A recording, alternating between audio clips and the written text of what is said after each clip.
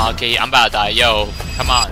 Ah! I made 99 nights in the forest, but on Scratch. In case you don't understand the game, the rules are simple. Stranded in the forest, you must explore to find resources, rescue the missing children, and most importantly, gather wood to keep your fire lit. But if you fail, you won't be alone for long. The game takes place in the forest, so I started drawing the tiles. I wanted these to spawn on the grid, just like the actual game. But when I tested it out, it worked. But I ran into a huge problem. You see, in Scratch, the clone limit for every game is about 300 clones. And since I'm using this system to replicate the tiles, expanding the map further will break the game. So I started recoding how tiles work. Now every time the player moves, there will only ever be 9 tiles rendered, which overall solved the clone limit. But if you keep walking through the map, you will start to see nothing. So I started texturing the map. I put grass, rocks, and bushes all around the tile, just like the regular game. Alright, now this looks more like 99 nights, I can't lie. But even though I loved how our terrain tiles turned out, I forgot to add a crucial element that emerges from the soil. So I started drawing the carrot. I tried to make it look as original and as close to the game as possible. But at the end of my drawing, I got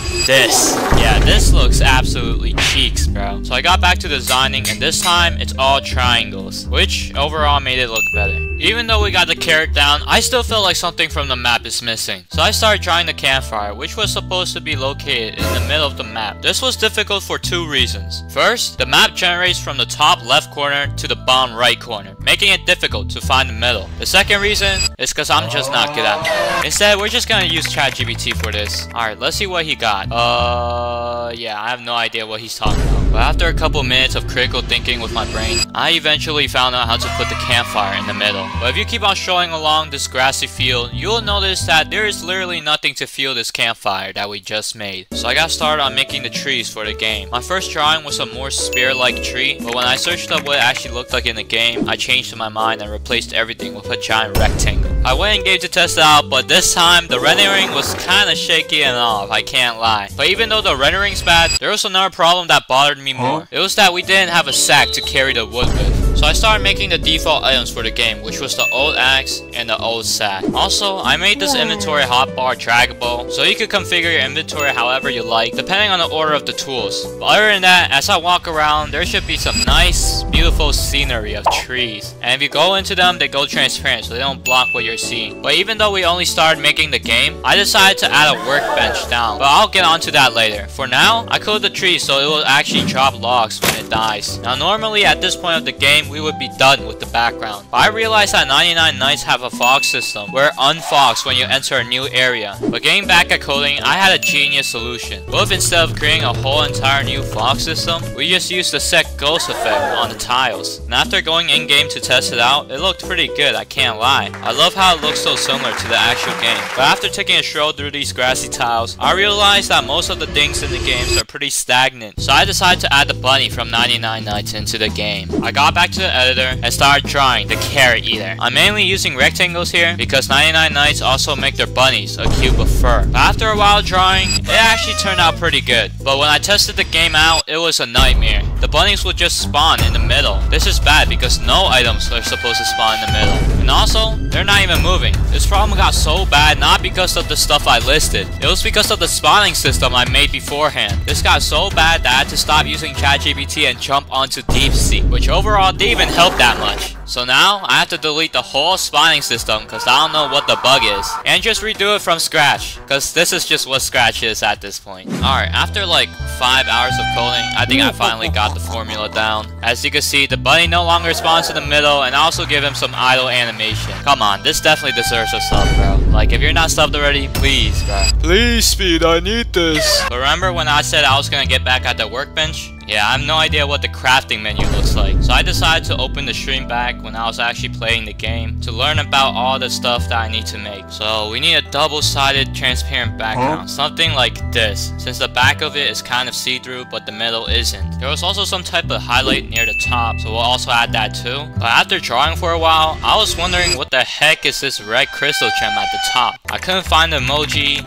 I never even seen this in the game before, and I don't know what it's for either. So if y'all know how to find this in the game and what it's for, just leave a comment, bro. But getting back to it, I found myself into another problem. There's just too much stuff to add to the bench, and after many minutes of deciding, I only decided to add tier 1. If y'all subscribe right now, I'll make another video on this game. But even though now that we got the workbench and bunny in the game, we basically got a basic survival game down. But now, I think it's time to spice it up a bit. We're going to be adding wild wolves that spawn in the game. I first started drawing the body of the wolf and gave it some tiny legs. I painted the middle a little darker and boom, we got a wolf down, guys. Back to coding, I made them move and bite if you get too close. They low-key do a lot of damage, so you really gotta watch out for them. Although I loved how the wolves turned out, there's one thing missing from this game that every other survival game has, which is a day and night cycle. I started by drawing the nighttime effects and the campfire effects when you're near the fire. And now, when it's close to nighttime, the effects should show up on the screen, making your game 10 times more spookier. I also added a day counter at the top so you can see what day you're on. But overall, I really liked how the effects turned out in the game.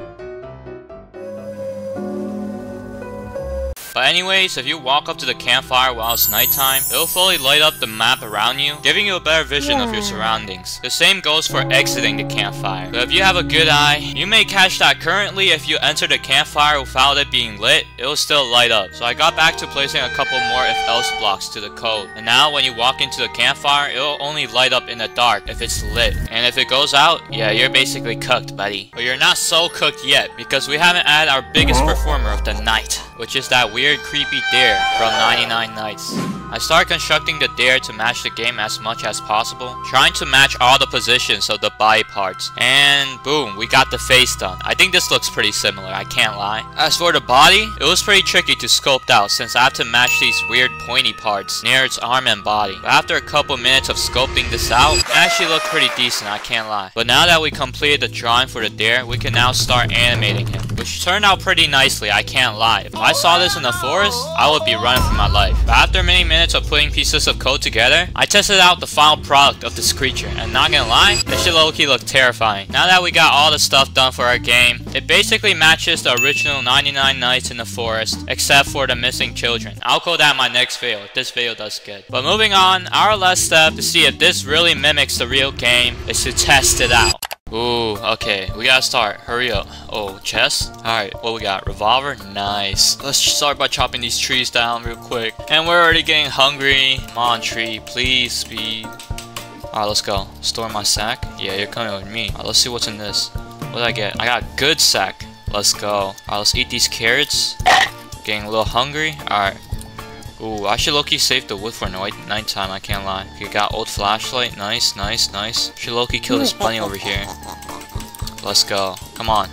Yeah. Alright, we got that. Oh, we got, ooh, gasoline. Let's go all the way back here. Nice. Oh, we got another gasoline. Let's go. Upgrade, upgrade. Alright, the map has expanded. Pretty sure. Oh my, the wolves are coming. Oh, what's up, what's up, what's up? Yeah. Get out of here. 40 HP. Get out of here. Oh, steak. Oh yeah, burn that. Burn that. Search the map. Oh no no no no no no. Don't get me, wolves. Wolves are too dangerous. Alright, what's over here? Another gasoline. I gotta stop sprinting. I can't lie. That's that. Oh. Oh no, the deer is coming. The deer is coming. I get ready. Oh my, he's right there. He's right there. I see him. I see him. Alright, stay away there. I'm in my base. Get out. Get out of here. Oh. Oh. Yeah, stay away from me, buddy. Stay away from me. Yeah, look at this dude, bro. This sucker really think he's scaring me. Hell no, bro. I'm in my fire, bro. Chilling. Get out of here, there. Get out of here. Kinda wanna make the day go by faster. Let's see. Old bed, bunny trap. I don't really need any of those, I can't lie. I'm just here because I'm here. Alright. Oh, what? What? Oh. There, bro. Please, there. Freeze. Freeze. Freeze. Yeah, get out of here. Get out of here, dear. No match for me. Uh-oh. Corner of the map. I wonder when he's coming. Oh my, he's right there. Freeze. Freeze. Oh yeah, get out of here. Freeze. Oh yeah, get out of here. Too easy. Oh, what's up? What's up? What's up? Oh. Oh. Oh, he's slashing me. He's slashing me. What's up? Yo, it's a little too fast. Eat all this? Yeah, I'm sure you want this yummy ass food, bro, but you can't. Oh, what's happening?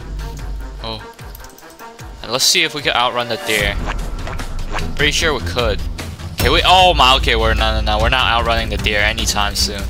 Okay. I think if we just sprint, we can outrun the deer. What's good? What's good? I can't even kill him. Oh, he's pretty close. Oh, okay, okay, yeah, we gotta eat. We gotta eat. Oh my, okay, I'm about to die. Yo, please speed, I need this. Please, deer. Come on. Oh my god!